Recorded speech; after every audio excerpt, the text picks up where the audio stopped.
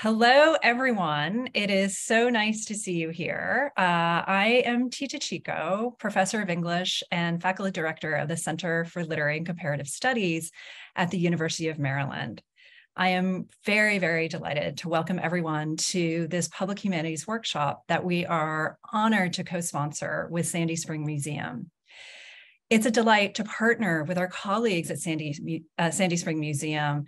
Our institutions are, as the crow flies, 12 miles apart, close, but also far away. We hope that this collaboration is only a beginning of developing the connections and possibilities that we share in all of our work. This workshop on the part of the center is a part of our year-long project on public humanities research and engagement, which features 6 public humanities projects developed by faculty and graduate students at the University of Maryland. And this year also comes out of our 2 years dedicated to specific public-facing programming on anti-racism as a research topic, as a practice, as a theme, and as a common endeavor. I want to offer a few words as we begin. The University of Maryland, our institutional home, was built in the 19th century on the original homelands of the Anacostan and Piscataway tribal nations. The university has recently taken very modest measures to recognize its Indigenous history, developing a land acknowledgement and naming a new dining hall, a word in Algonquin, which means a place to go to eat. I was struck by a recent student op-ed, which said, absent substantive actions, these modest measures are performative and they're lacking. The long 18th century, as a dear colleague of mine has said, is not over for the people connected to this land. The University of Maryland was built too in the mid-19th century through wealth extracted from enslaved Black women, men, and children. The first trustees were slavocrats, and 80 years later, Thurgood Marshall was refused admission to law school. But if we look at the census from 1850 and 1860, and I say this with but and, those documents indicate 12 members of the Adams family in 4 households adjacent to campus. It's a Black family, a free Black family. And Adam Francis Plummer was an enslaved Black man owned by the founder of the university. Charles Benedict Calvert, a step-nephew owned by his step-uncle. Adam Francis Plummer, he left us his diary. Historical records demand our full critical and creative attention. They demand our stories. Toni Morrison taught us in her 1993 Nobel Prize lecture that narrative is not merely entertainment, but it's one of the principal ways that we absorb knowledge. What, in other words, were the interior lives of Adam Francis Plummer, the step-nephew of the university's founder? What were the stories of the Adams family living adjacent to campus? These are the sorts of questions that animate our work today, as well as what brings us together in our collective eye to consider the rich and layered archival records at the Sandy Spring Museum. I want to say quickly, and with a lot of gratitude, that our programming is sponsored by the Division of Research, the University Libraries, the Graduate School's Office of Diversity and Inclusion, and the John and Bibi Petrou Foundation. So our workshop will open with comments from Lydia Fraser, the Sandy Spring Museum Archivist and Collections Manager. We'll then turn to our panelists who will discuss possible projects and perspectives, and we'll conclude with a general conversation. But before then, I would like to turn this over to Allison Weiss, the Executive Director of the Sandy Spring Museum. Allison? Thank you, Tita. As Tita said, I'm the Executive Director of Sandy Spring Museum, and we had just recently adopted a new mission, which I feel like is very relevant to share with everyone today. Our mission is to connect diverse communities and advance social equity through shared and inspiring experiences of our region's cultural heritage. So the museum doesn't act as a gatekeeper. We are not the end storytellers. We make our resources available for other people to tell the complete story of Sandy Spring. And one of the reasons that this program today was brought to this collaboration was because of a project that we're working on that Lydia will be describing in more detail called Equity and Metadata. But I just want to say briefly that the museum was founded in 1980, and we have a very extensive archives that we always assumed only contained the history of the white families, and specifically of the white Quaker families in the area, because their descendants were the ones who donated these materials to us. But upon closer examination of the materials, we realized that there was just as much information about Black history as there was about white history, and we just weren't looking for it. It was there all along, and through our own bias, we were only seeing the white history of the area. And so we undertook this project called Equity and Metadata so that we could rectify our bias collecting practices from the past. So with that, I'm going to turn things over to Lydia, who is our archivist and collections manager, and also the person who conceived of our Equity and Metadata project.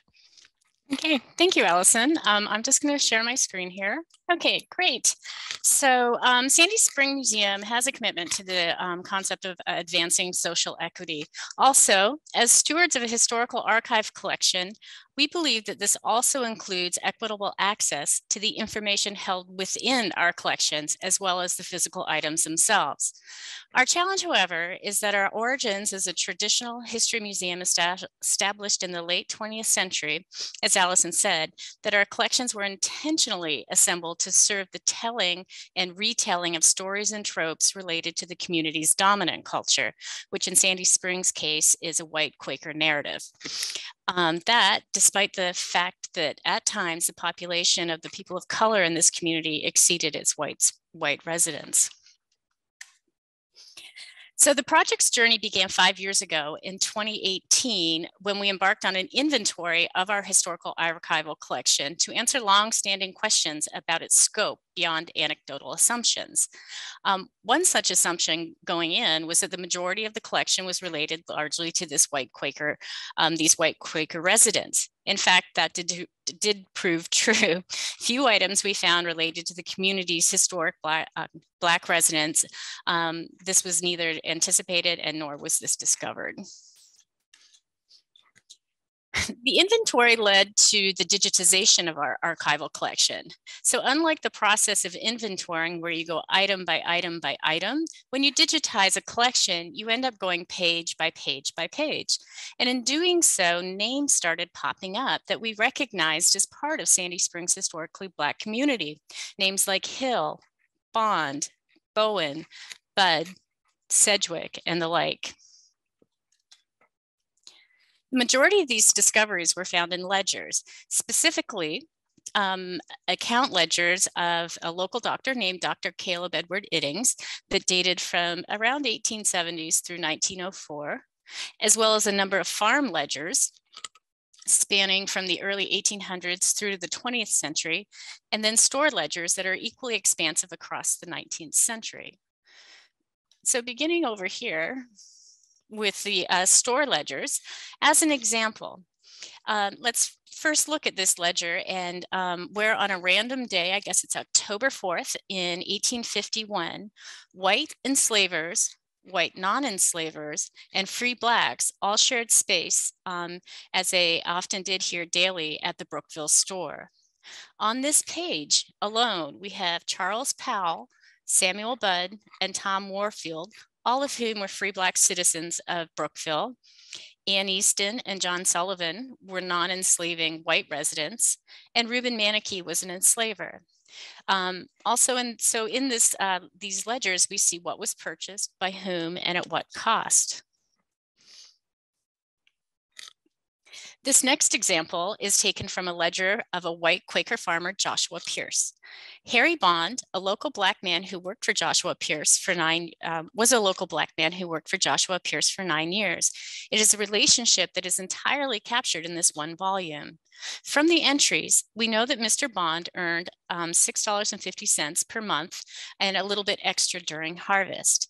We also know that he was paid in cash sometimes, but most oftenly he was paid in equivalently valued goods. Who made these equivalencies and how, we do not know. We also see that Mr. Bond worked to pay off goods for others in the Black community. Here you can see 2 bushels of wheat to Henson Dorsey. We know that Henson Dorsey was also part of the Black community. And we also know that his labor settled a debt with another white Quaker named Samuel Ellicott. Further analysis shows, as you go through all of the entries in the ledger, that throughout the era, over the course of the 9 years, Harry Bond did not receive an increase in pay. And then in his final days of employment, Joshua Pierce charged him a significant amount of interest on a debt. Dr. Ittings's ledgers proved to be full of an incredible variety of information, including where people lived. So here we have where someone lived. This is information that is sorely lacking in local 19th century records of landowning, non-landowning tenants. Also, what ailments, injuries, and conditions befell folks at this time. Here we see over here that the daughters of Alfred and Eleonora had an illness that necessitated daily visits from the doctor. It also sheds light on how accounts were settled.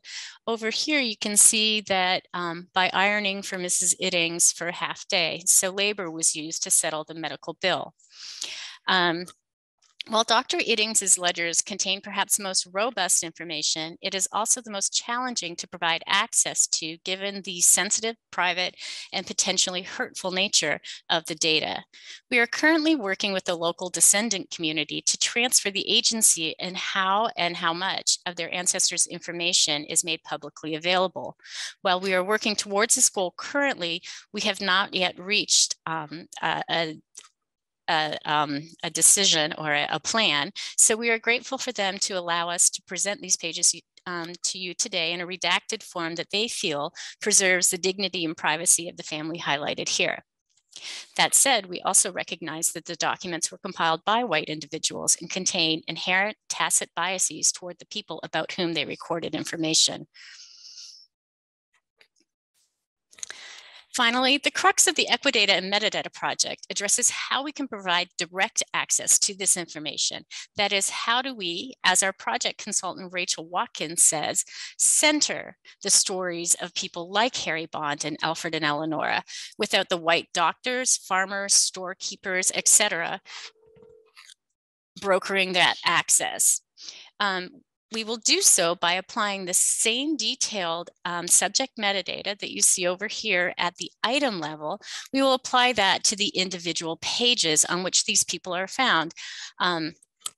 Doing so will allow us to bring together like materials, both through a biographical and a topical lens, and it makes some strides in dismantling the white person's role as gatekeeper to the Black person's story. So prior to this workshop, we shared these 3 examples with your panelists and asked just exactly how would you use this information? And so with that, I'll turn it over to Tita to start the conversation. Hi, thank you so much. And let me go ahead and briefly introduce our panelists. Yolanda Hester is an independent public historian, writer, and curator, and co-founder of Frameworks and Narratives. Oral history figures significantly in her work and research. She's worked on projects for Arthur Ashe Legacy at UCLA, the Los Angeles Department of Cultural Affairs, the Center for Oral History Research, KCET, the Phillips Collection, and the National Urban League.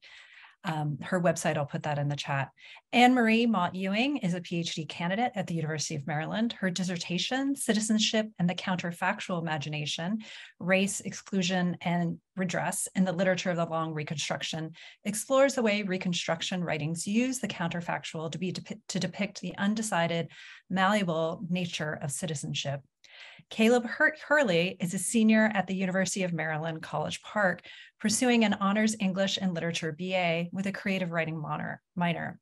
For his honors thesis, he's currently composing a collection of short stories that explore the social, political, and physical deaths of Black people, specifically African-American men, and how those experiences cascade from father to son, casting Black people as the quintessentialist absurdist figure. He has a great passion for all narrative forms, including literature, film, music, and video games. He believes in the preservation of these forms as our shared cultural record. He plans to continue expressing his curiosity for the world through future narrative endeavors, as he has a foundational belief in the power of storytelling. a belief that storytelling has the greatest potential for social, cultural, and artistic innovation while also building community. Maria Vivar-Guzman is Library Associate with Prince George's County Memorial Library System. Born in Mexico and raised in the United States, as a library employee, she works to provide resources to the community, but especially to the Latinx and refugees communities in the county. As a native Spanish speaker, she's become passionate about helping our teens and adults through art and language programs, but also through outreach and digital literacy. Yolanda, could you start? Hello, thank you so much for having me. So thank you for sharing these documents and sharing your project. I think it's a very interesting project and very important project. One of the first things that, when I first saw the archival documents, two things came to mind. One is personally what types of research projects I personally would be interested in pursuing. And then secondly, how can we use different history methodologies for community engagement and bringing more people to interact with archival materials? So in terms of what research projects, I was inspired by and was very interested in looking at these. The store ledger particularly stood out to me. Because it speaks so much to the coexistence of so many communities within the area at that time. However, one of the things that I would want to know more is I would want to place these documents within the broader history. So what I noticed is that a lot of these documents were close to the Civil War. They were from 1840s, 1850s. And so I would do more research in what was the impact of some of that broader history on this local community, and how did the transition from the Civil War into the post-war life impacted these communities and how they were able to make that transition.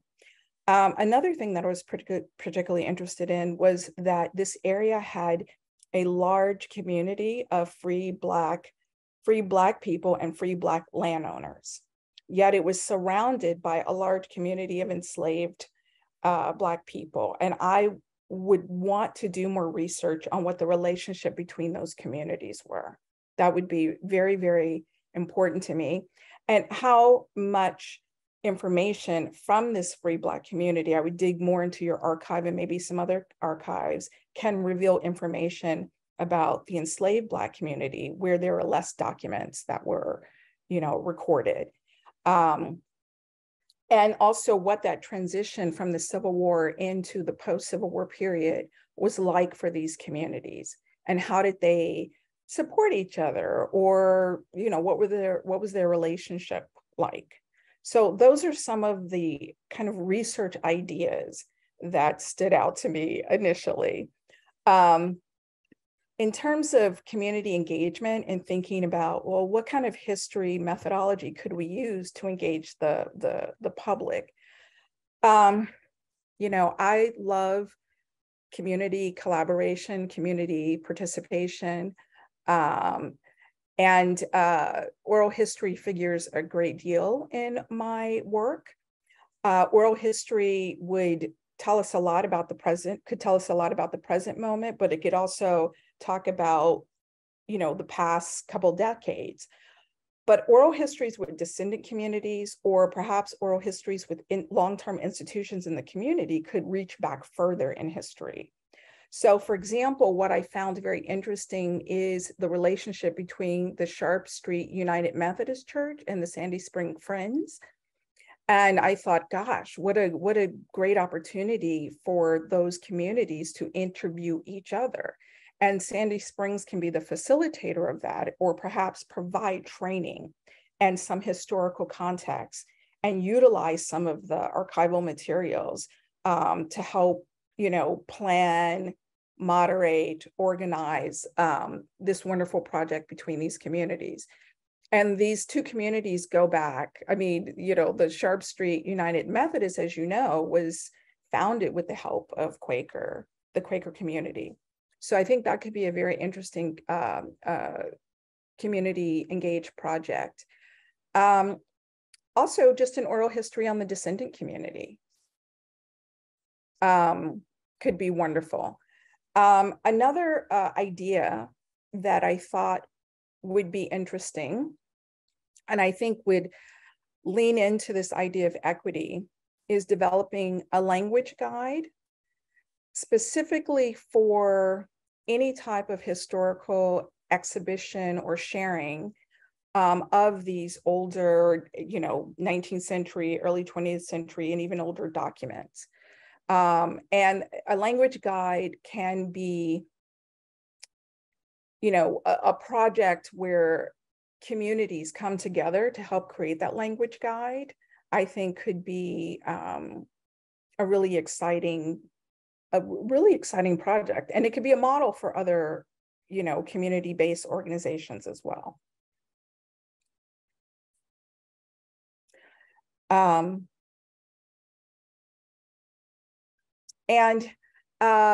Partnering with local institutions that have been around for a while. So those were my first ideas that came to my mind when I saw the archival materials. Wonderful. Thank you so much, Yolanda. Annemarie, could you join us? Hi, good afternoon. It's so great to be here with you all today, even virtually. So thank you for the invitation and thank you for these materials. I've spent a little time in the collection of archives since Dr. Chico brought them to my attention and found them really illuminating. So as a graduate student, I'm writing my dissertation on 19th century American literature with a particular interest in citizenship and race. And so I just wanted to point out a couple of ways that I think this archive could enhance and complicate our understanding of 19th century Maryland and also give us insight into our own political moment that might spark some ideas of what sort of projects could emerge, some very similar to what Yolanda has mentioned.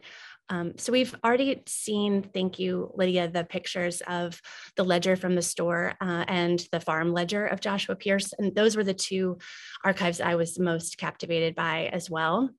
And when we take a look at them, Harry Bond, of course, jumped out as a member of Pierce's household, but also as someone who is earning wages and shopping at the Brookville store. We see in one part of the ledger that he purchases several items that might kind of indicate that he's setting up a domestic space, like a lamp and plates and a mug, which I thought was interesting. And from the farm ledgers, we can see, as you've already said, Lydia, that he's been paid the same wage and there is a heavy interest on them. So I get there are two things that this reminded me of or felt like it could help with the type of research I'm doing. So the research I'm doing draws heavily, first I wanted to say, on scholarship on Black citizenship done by a scholar at the University of Maryland, Dr. Christopher Bonner, and also Derek Spires. And I'm looking at some ways that authors in the 19th century, specifically later, like in Reconstruction, imagined citizenship differently from how the courts and the lawmakers were at the time, and enacted it and practiced it even when it wasn't legally granted to them. The word citizen didn't have an agreed upon definition but before the 14th Amendment, so in 1868. So in this time period, these scholars argue that free Black Americans were able to some extent to use that uncertainty to claim citizenship and frame it on their own terms. And many of them were thinking of it as defined by what someone does, not who they are or what their legal status was.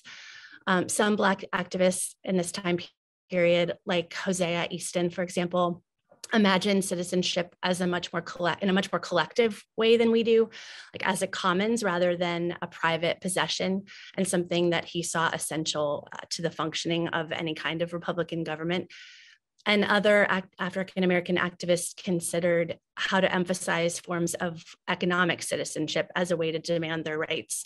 So another Marylander, Frederick Douglass, in 1848 is addressing the National Colored Convention and arguing that this kind of economic, creating economic, becoming essential to a community is one way that they could advocate for their rights as essential to their survival. So as Dr. Bonner argues, African Americans were active participants in the process of constructing citizenship determining to whom the status was available and what its content would be. Sort of, I think the Sandy Spring narrative, actually, the archive highlights the way that members of free Black communities were engaging in obviously limited, but still very vibrant practices of citizenship well before emancipation. And I think these ledgers can show us two things, like just that, at least that jump out. I'm sure they can show us a million things, but the two that jumped out at me were, one, I think they give us a snapshot of an African-American man, Harry Bond, enacting a daily form of citizenship. As I said, he's buying goods, earning wages, paying his debts, perhaps setting up a domestic space. And that alone, that record alone, speaks back as a counter narrative to the legal records of the same decades, like the 1857 Dred Scott decision, which refuses to acknowledge African Americans as citizens in the US. They also document a man who's doing primarily menial labor, which was at that time the majority of the labor that African American workers in the North are doing. And that shows the limitations of the ability for upward mobility in a society that's kind of stymieing African American efforts at every turn and conspiring to keep them as a permanent underclass by excluding them from jobs that would provide this kind of upward mobility. And second, I think these ledgers tell us a story of some of the limits of white progressivism and the ways that even white Quaker abolitionists like the store owner are benefiting from a white supremacist system, even if he's speaking against it, which perhaps makes it easier for us to recognize and combat the same type of complicity today. So even in a community that might be held up as a beacon of hope in a state where there are still many enslaved on plantations on the Eastern Shore and in Sandy Spring as well, free is far from equal. And to get a fuller picture of this, ideally, I think we'd compare Bond's wages and debts and the interest on his debts and the types of jobs he did to white laborers and others in the area to sort of determine what types of labor were available to him as compared to others, like immigrants, for example. That's just one of the many types of opportunities I see for further research into the archives. I think the ledgers help us ask questions about the mythologies we have about the US and the way we often mistakenly tell the story of racial justice in the US as one straight line of linear progress, or even portray the North as innocent in the history of enslavement and racism. They challenge us to consider how history could have happened differently if alternate ideas of citizenship, those that were imagined by African Americans at the time, had prevailed. And I think they suggest questions like, what happens to our scholarship or the way we teach history when we foreground the experience of an African American laborer in Sandy Spring?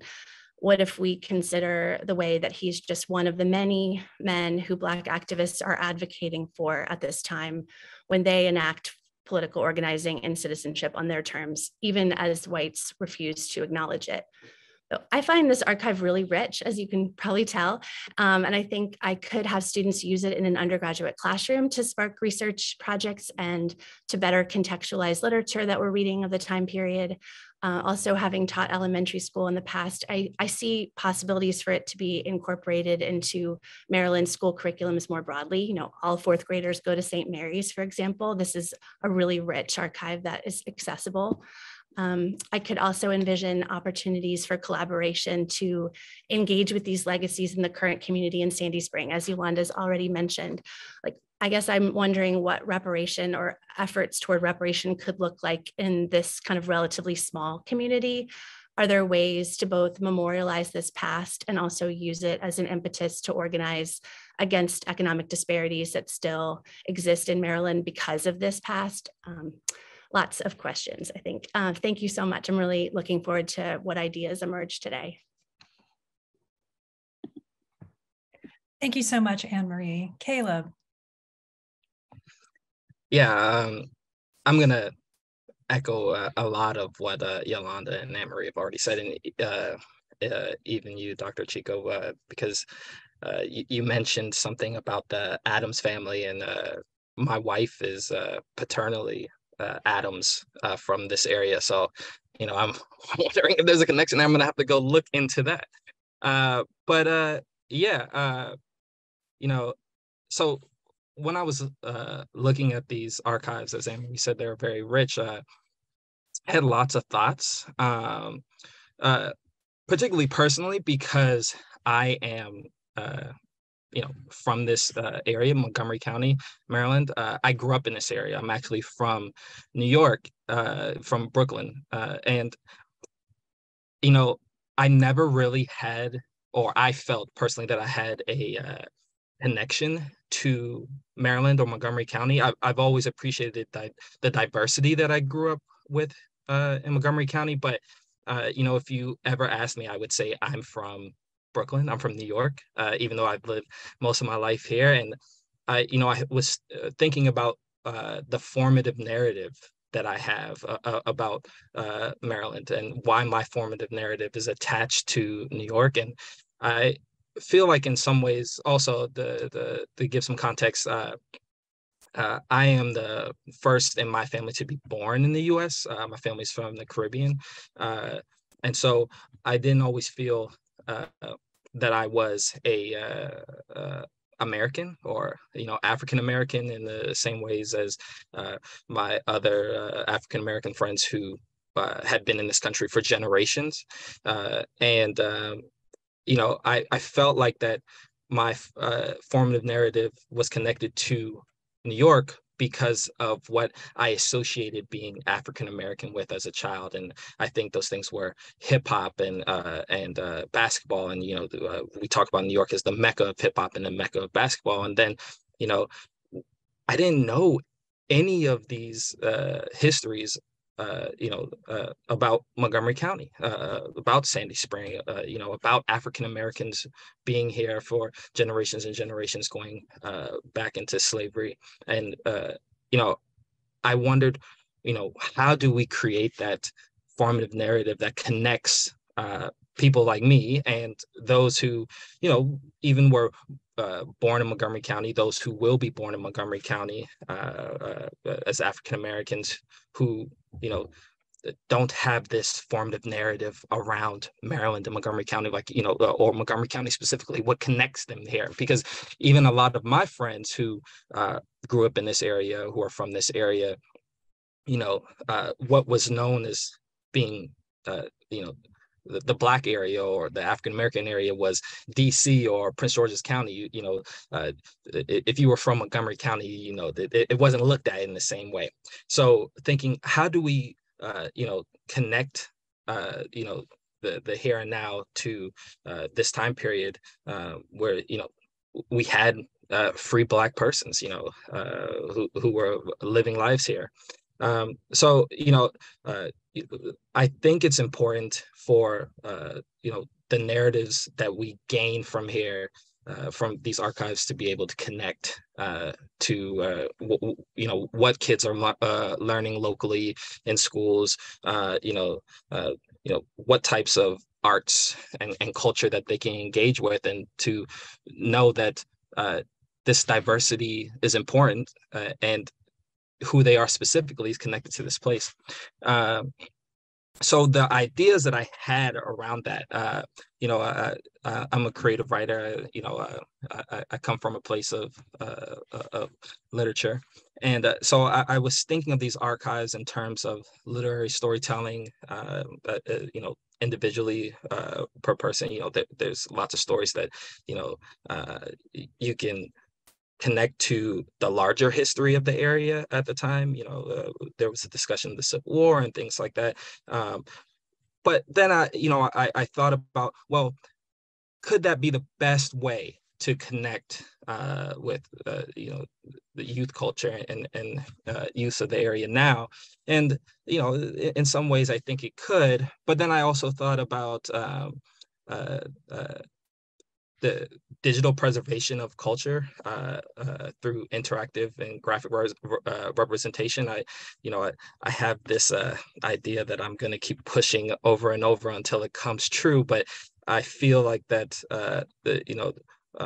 graphic representations in a digital space, so even in a video game, where we can experience cultures or history, you know, in ways like if you visited Williamsburg, Virginia, or, you know, if you visit some of the Montgomery County parks where you can visit slave quarters and log cabins and things of that nature.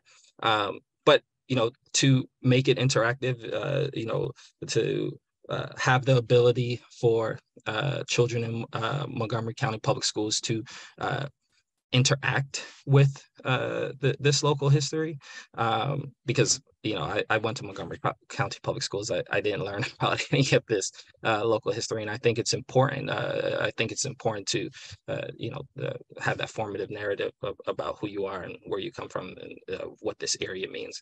And outside of that interactive engagement, I had this idea for an accompanying guidebook for the archives, in transcribing the archives. I feel like there's you know, lots of storytelling opportunities that reveals itself during transcription, and just, you know, being able to tell stories, you know, through that transcription, and helping others be able to navigate in a way. There was a letter at the beginning of one of the store ledgers from Mr. A.G. Thomas, and you know, I spent you know, a good 40 minutes transcribing it, and you know, trying to get as much out of this story as possible, you know, that this person's life and what they were doing, and I felt like it was significant and important to just navigate how you know, life at that time in this area was like. The big idea that I fell upon was doing a theater performance, a stage performance, surrounding the store ledgers, that would be in the spirit of Samuel Beckett's Waiting for Godot, where Harry Bond would be showing up at the store to shop and interacting with these other real people, and he would, you know, be spending what little money he had earned, and at that point he, you know, would realize that now that he has no more to spend, and he tries to leave to go home, that once he leaves the stage, he's still perpetually in this place,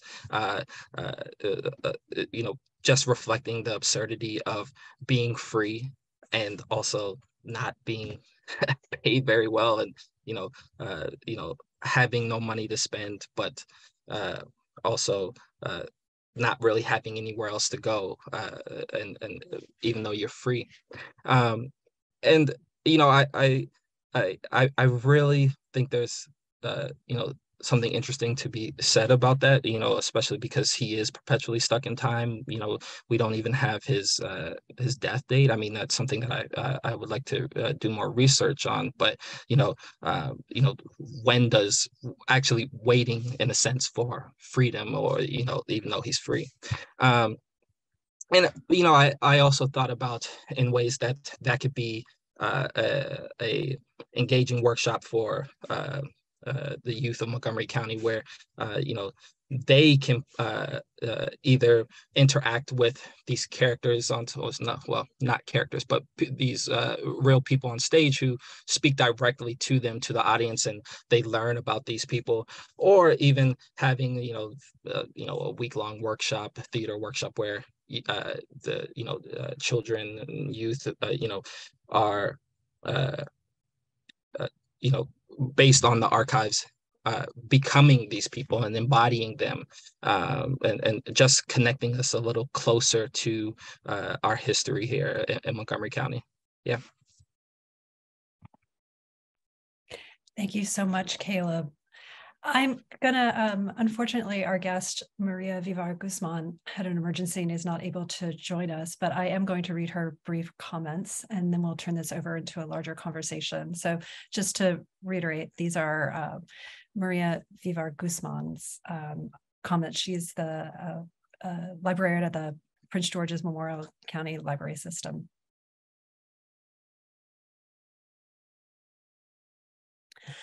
Prince George's County has many community members becoming and acting as local historians, sharing their family experiences and research about BIPOC migration, but especially that of the Black migrant experience. Sandy Springs Museum's resources would allow for further research and connecting the dots for historians outside of the Sandy Spring and Montgomery County areas. Fortunately and unfortunately, PG County Memorial Library System no longer has a Maryland room, but we do have a Prince George's room, which contains a variety of research and historical documents for the county and urban development. Before the holidays, we had a customer who was looking for information about an enslaved man who ran away, a Mr. Carroll who ended up in Canada, and his memories of being enslaved near Van Horn's Hill, which with a good deal of research, we were able to finally track down as being around Sandy Spring on plantations owned by the Culvers and the then Valdenars. Valdenar married one of the Culver daughters and became caregiver of the other, and it appears that the enslaved person was passed to that family by way of marriage or wardship. The belief was that libraries, print books, and research centers would slowly become obsolete, making the way for digitally accessed materials. But what we have seen is a very steady use of a mix of resources. Much like the folks who still enjoy a hardcover book over an ebook, there are so many community members who still prefer having a paper trail of research. And public libraries are one way they're getting those sources, especially if they're not available digitally because of the cost of digitization. A mix of resources in both hard copy and digital forms from a variety of sources were used in this instance for the customer's research question. This is the sort of bricolage required by deep research into local histories and collections like those at the Sandy Spring Museum make possible. A major source of information for us is the African American Historic and Cultural Resources in Prince George's County, Maryland PDF booklet, and the Illustrated Inventory of Historic Sites and Districts, Prince George's County, Maryland PDF booklet, both made available by the Maryland National Capital Park and Planning Commission. With the increased popularity of Henry Gates' Finding Your Roots, we also have amateur genealogists who come in and want to find their own connections and roots to the communities they grew up in. With all of the above, the biggest question is how do we connect it all together? Whether we've heard it from oral stories with names we hear attached to a community or to having absolutely no clue where to start, libraries and museums are the starting point for memory. Migration from the South to Washington, D.C. and other suburbs in the area is usually researched using newspapers just to start filling in the gaps. But archives like that of Sandy Spring Museum helps library staff continue to provide the connections to these gaps in those stories that are being connected and written about for future generations that then in turn can become accessible to the public. I'd like to, in this portion of our meeting together, I'd like to hear from everyone a theme. There are a couple through lines that really come through, and one is connection. I mean, in the words that I just wrote for Maria, connection and storytelling. And can you all talk about what that means? I mean, I'm thinking of specific instances, but if you could reflect upon this idea of connection, connecting what to whom and why.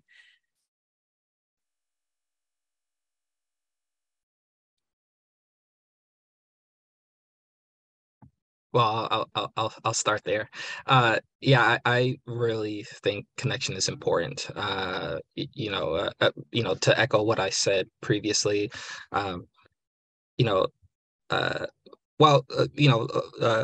summer I worked at the Strathmore, and they were working tirelessly to try to have more community outreach after the pandemic. And so, I think that there's a rich history in Montgomery County. there's, Annemarie spoke about the Sandy Spring community and how small it is, and how do we connect that small community to the larger Montgomery County community? I think it's important. That's Montgomery County's story, that we don't talk about a lot, and I think it should be wider known. There's something interesting you said, that Maria said about finding your roots. I love finding your roots. My family does also, but I think that's what we're doing. We want to be finding our roots. We need to know where we come from, and really tap into that and connect to it, and be able to share those stories with our next generation that we're gonna bring into the world. So yeah, it's very important. Yeah.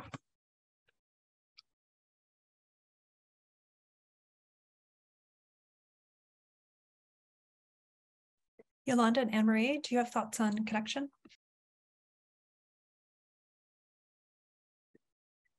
I think the first thing that comes to my mind is how storytelling is a great connective method, connective tissue, and that there's a teller and there is a listener or listeners, and the importance of that relationship and that experience for people telling the story as well as people listening to the story. I think this is why I'm so compelled by oral history.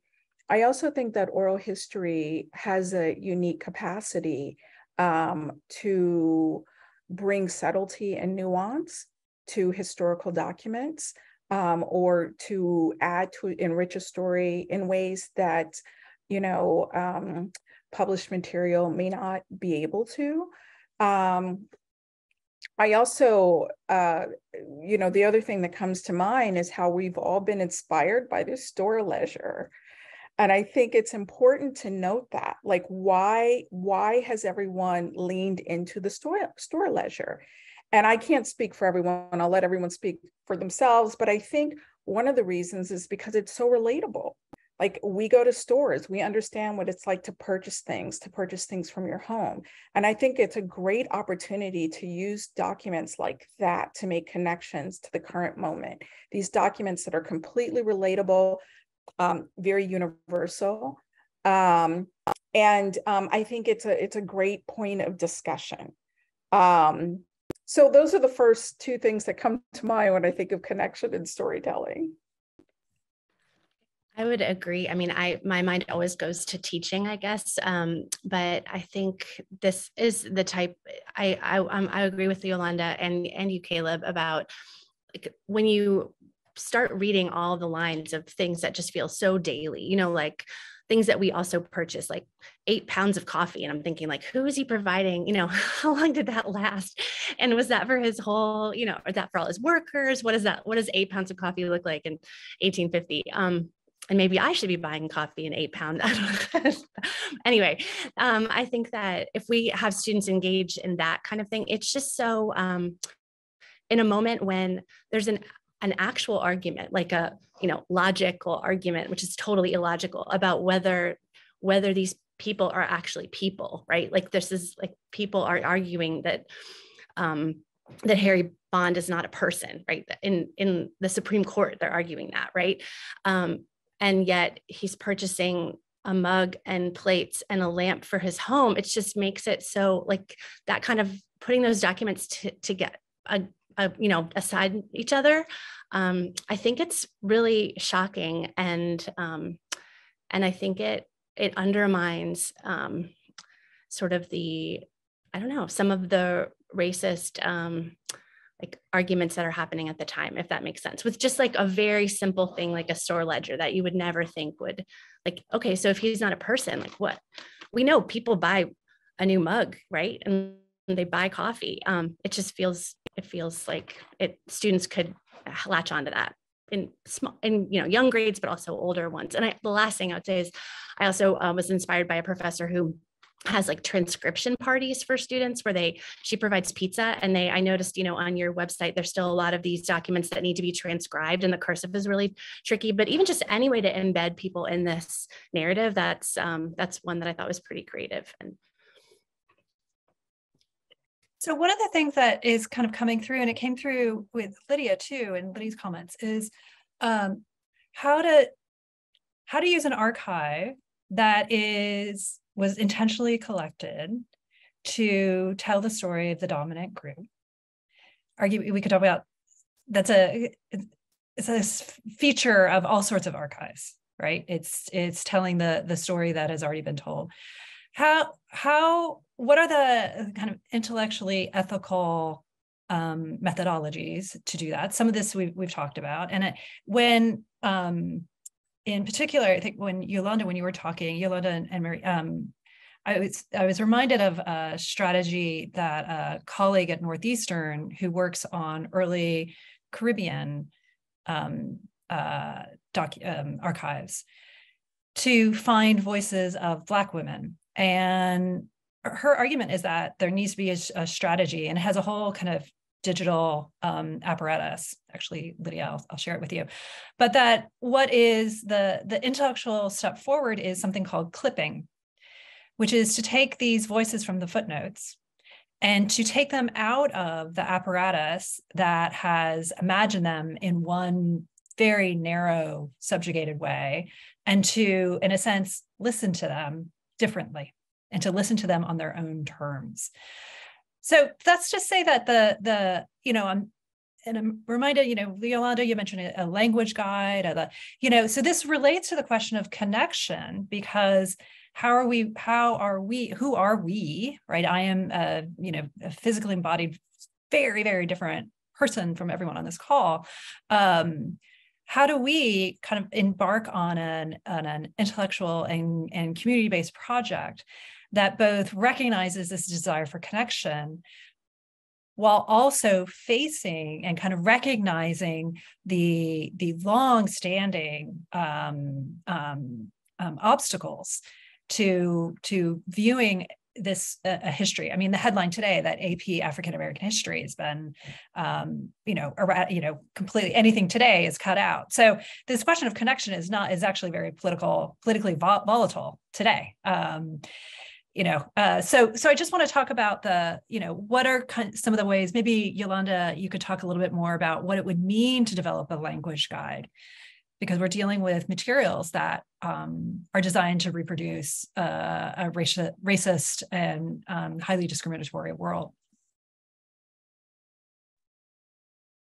I think the first step would be really thinking about the intention behind a language guide and having that informed by community member stakeholders and determining what those intentions are together. I think that would be the first step. There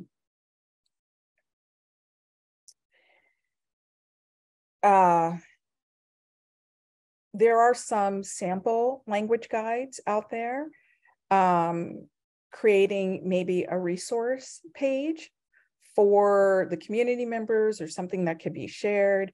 I mean, I guess what I envision with the language guide is really creating some policy around how you want to speak and tell, the history, how do you want to speak? I mean, what type of language you want to use in telling, history from different time periods. But I do believe that a community collaborative approach would be the way to go. And that should be a part of the process very, very, very early on. Are that Lydia, Caleb, Annemarie, Allison, thoughts on this? Yeah, I mean, I think any of the projects that we have discussed here, I think it needs to be community collaborative, 100%. I had visited the Sandy Springs Slave Museum, and just learning that rich history of the people who existed in that area. Like, yeah, they should be telling the stories. I like that idea of the oral history too, sitting down and, having these conversations with them, getting the full picture from them, even having them look at the archives and well, I guess that would be that collaborative input, and getting that outlook on, this is what this person said. How do you feel about it? Allison, yeah. Yeah, I was just thinking about, what you're saying about Ron DeSantis and this movement to almost like erase the Black history. But I feel like what our project is showing is that you can't. Like, I feel like our community almost tried to erase the Black history by saying, oh, no, there's nothing about Black history in here. It's only white history. And I feel like what we're doing is almost reappropriating the materials that were almost specifically gathered to honor the white families, that we're going to reappropriate them and use them to tell everybody's story instead. I would just like to say, I think that's the story in Montgomery County, that's that diverse history, that continues to live on.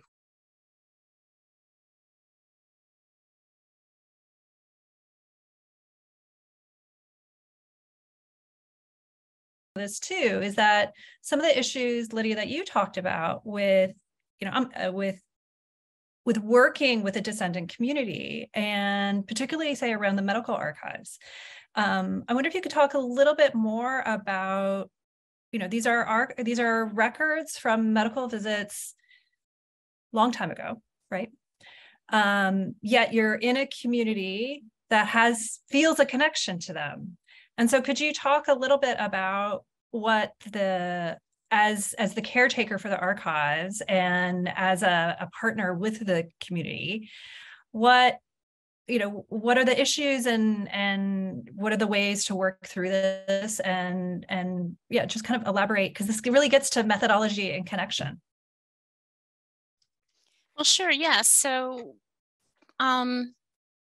we learned early on that when we first started doing this project, Allison and I were looking at this material and how we would think this would be interesting and how we would interpret this.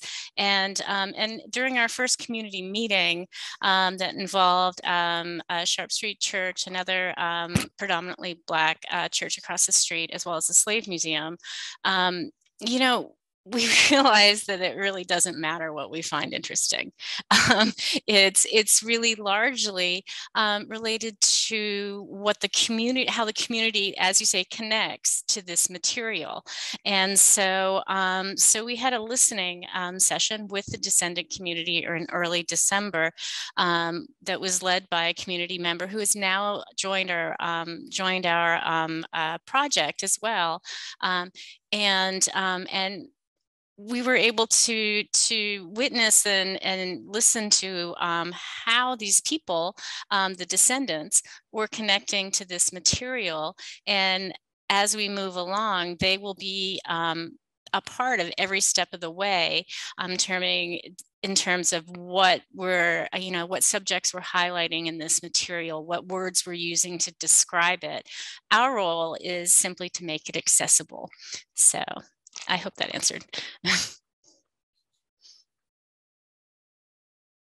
Yes, Yolanda, please. Yes, I'm curious to know, how is the descendant community engaged with Sandy Springs Museum? Are they, part of an advisory board? How involved and to what degree are they involved with Sandy Springs Museum as a whole? Allison, do you want to take that? I'm not sure I could say as a whole. I think there's a lot of individuals that are members of the museum who attend programs. I definitely can't speak about the community as a whole. In this particular project, as Lydia said, we have a descendant community member who is, I forget what title she is, but she's a consultant on our project. I think it's like almost like a community liaison. And she is the one who is establishing all the community meetings, bringing people in to have discussions when we confront a topic that we feel like we need more community input on. And then it's up to community members whether or not they want to participate in those discussions. So I hesitate to talk about the community as a whole for that reason. Well, and I'm aware of the time. I'm really struck by the ways in which Henry Bond figured in so many comments, and something Caleb said. In one way, he seems perpetually stuck in time. He's in that store and he's bought these things and he's earned this money, but also he's not. So I think I'm seeing him as a kind of figure for our conversation today and for the project of the kind of public humanities work in general. And I want to see the play. I want to read the novel. I want to see the video game.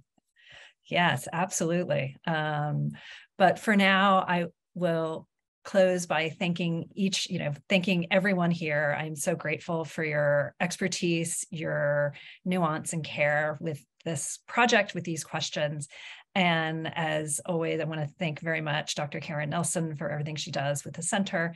And all right, this is when we say goodbye and it all goes. And there are compliments coming in through the chat. So thank you so much, everyone.